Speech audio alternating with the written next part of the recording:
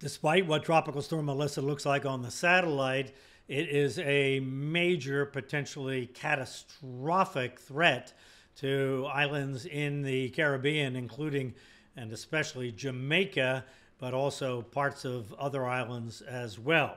All right, let's take a look at the current information and the satellite there. 45-mile-an-hour winds is the estimate. Now, that's actually down a little bit, but that's misleading because still the whole overall picture that we see is an indication of the overall atmospheric pattern becoming more conducive for strengthening and system becoming more threatening to these islands.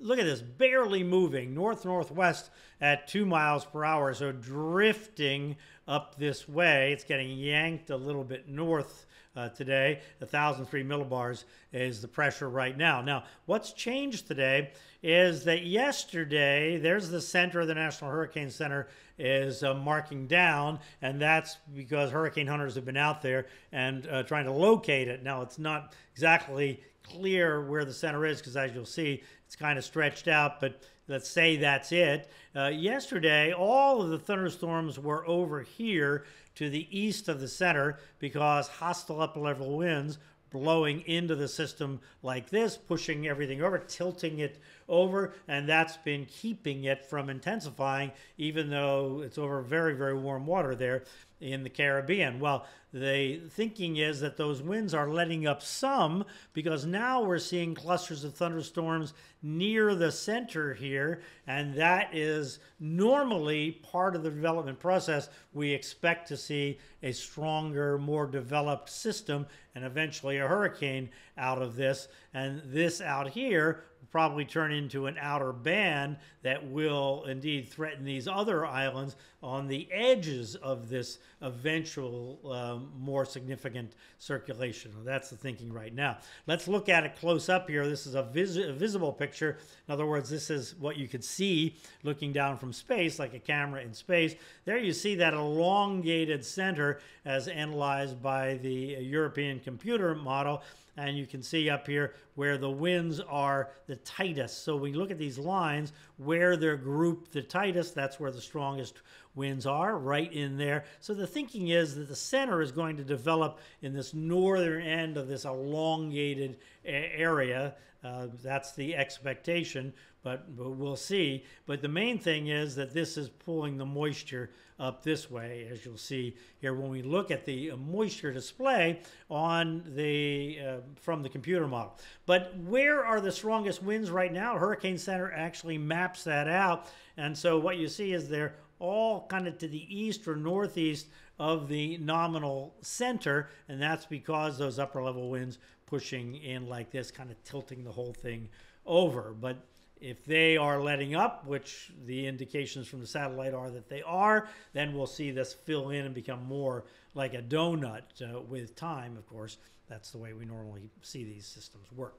All right, so now when we look at the moisture, because the moisture is going to be a big deal part of this. Yes, the winds will be important too, but the winds are only important if the system gets really close to the island so that the band of strongest winds in the hurricane are affecting the island. But the moisture expands out much farther, and the moisture as it interacts with the mountainous islands can be just deadly, as we've seen over and over again. So the dark green here on this model representation from the European model shows you how the moisture is feeding up and around this way. It's already getting moist in Jamaica, but it's not, from a catastrophic standpoint, it's not that way yet. But also this band is coming up here in toward the Dominican Republic and Haiti, and over here Puerto Rico is just on the edge of it. Also, we'll mention the Cayman Islands, you see just up here to the north. They're going to get in it, but as it looks right now, they probably won't get the worst of it, but boy, it's going to be close. So here we are today, and there's the circulation that we have. So now watch as we go forward in time through the weekend. It just crawls a little bit north, and then it kind of hangs to the left and just tracks to the south of Jamaica. So it's pounding moisture into the tall mountains. There are 70,000 foot mountains in Jamaica. So what happens is the mountains catch the moisture kind of like a sail, and then it all runs downhill into the rivers and streams and creeks and drainage areas. And of course you can get landslides and all kinds of terrible things that can happen. So that's Sunday. That's 3 days from now. So that moisture feed just picks up as the system intensifies. Notice now it's circular. Thinking is by Sunday this is going to be a hurricane, potentially Category 4 hurricane. Yes, it could get stronger on Monday and Tuesday, maybe even a Category 5, strong Category 4. We're open to all those possibilities. And then look at it Monday. And here we go to Tuesday. And it's still right in the vicinity of Jamaica here. So the angles change. So remember that the moisture starts coming this way. So it gets caught by the eastern side of the mountains. And then you go through the weekend, it switches more to the south. And now it's the south side of the mountains. So that's where the heaviest rain is. That's where the drainage issues are, the rivers and so forth that can cause so much trouble as all that water comes downstream to the ocean. So there's where we are Tuesday, and that's as far as the National Hurricane Center forecast. So now let's look at their official forecast. We put a line down the middle of the cone. We don't normally do that because we want people to look at the whole cone and say, okay, there's this possibility of a wide range. But because the cone is so smushed, because this system is moving so slowly, we put the line down the middle so you can kind of tell what direction things are indeed going here. So here's the thinking. As it moves slowly to the north, which we see it's doing now, it becomes tomorrow morning, it starts intensifying, starts the process. 60-mile-an-hour storm nominally tomorrow morning. And then hurricane by Saturday morning. As it gets up, it begins to make that turn to the left that we saw in the model. There's a reasonably high consensus it'll do that. We'll look at the models in a second.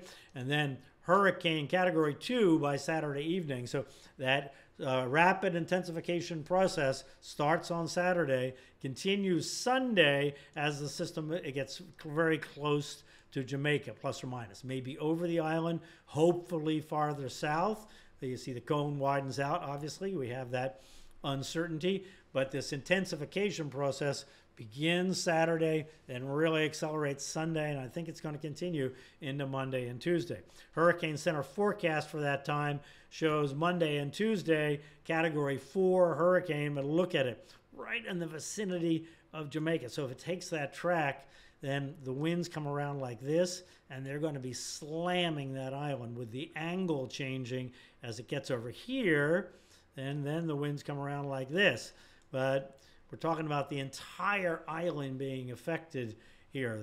The big cities that you know, Kingston is on this side, Montego Bay is on that side up there, and they are all going to get it. So this is as far as the Hurricane Center forecast. They go out 5 days, but with the models, we can go farther than that, as you saw. Here is the Google DeepMind AI model that has been so successful this year, our first time looking at this, and you see it says what we saw. So you can see this cluster all in here. That's because it's moving slowly to the north, and then this trend to the west, and then turning on off to the northeast. So very similar timing in the vicinity of Jamaica, Saturday, Sunday, Monday, Tuesday, but especially Sunday, Monday, Tuesday, and intensifying, and then moving out on Wednesday and gone by Thursday. Yes, the Cayman Islands are on the fringe here, but those are very, very low odds. The way you look at this, there's about 2% odds, or are 2% odds based on the model for every line. So you can see to get it in the Cayman Islands here, you're in the single digits percentage-wise. Same story over here in terms of the center, but that doesn't say anything about the moisture, of course, but this is in terms of the center where the strongest winds are going to be. By far, the highest odds are up in here, and we'll look at the average of all these here in just a moment. And here you see, if we look at the European, that's in red, and the GFS, that's in yellow. The GFS puts a little more over here, but the European is similar to the Google AI, that it's in this area up in here where it turns to the north. So again, The Cayman Islands are on the edge of it. Again, with the European, 2% odds per line. So we're down in the single digits in terms of a direct impact in the Caymans, but we're way up in terms of Jamaica and a little more for the Haiti Peninsula here. That's why hurricane watch is in effect for the Tiburon Peninsula there in Haiti and then also in Jamaica. All right, now when we look at the average of the typical models that we've looked at for years, the European, the GFS, and a few other what are called dynamic models or science-based models, it takes it north and then left toward Jamaica and then off to the northeast on the timing pretty much that we've been talking about. Now, the Google AI model is similar, but takes it north a little less and then, again, very close to Jamaica and then northeast, which is, of course, what the Hurricane Center is indicating in their forecast. So based on everything we know, this is going to be increasing winds in Jamaica late Saturday and then full-fledged hurricane interacting with that island with the torrential rain and the incredible winds, category 3, 4, maybe certainly gusting to category 5 at least for 3 days, Sunday, Monday, and Tuesday. All right, so and then we have the rain issue. Look at this. Here you can see where the rain areas are. Puerto Rico getting fringed here, 2 to 4 inches, which can cause issues in Puerto Rico. So stay in touch with the National Weather Service San Juan office there. They'll keep you up to date. And then the southern part of Haiti and the Dominican Republic. Let's look at that close up here, because where you see the purples, and you can't look at the exact areas here, but whenever you see purples here, you're talking about in the 2 to 3 feet of water range.